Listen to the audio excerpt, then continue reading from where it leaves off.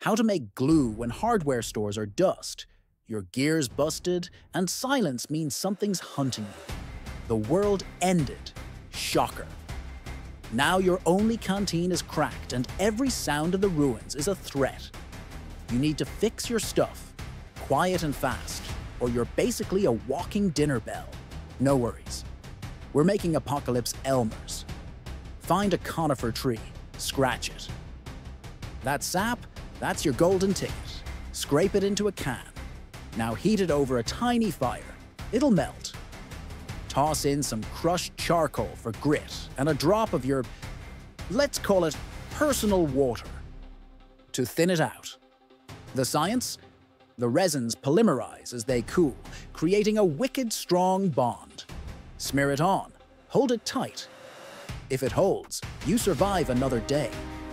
If it doesn't, well, at least you smelled like a pine tree for your final moments.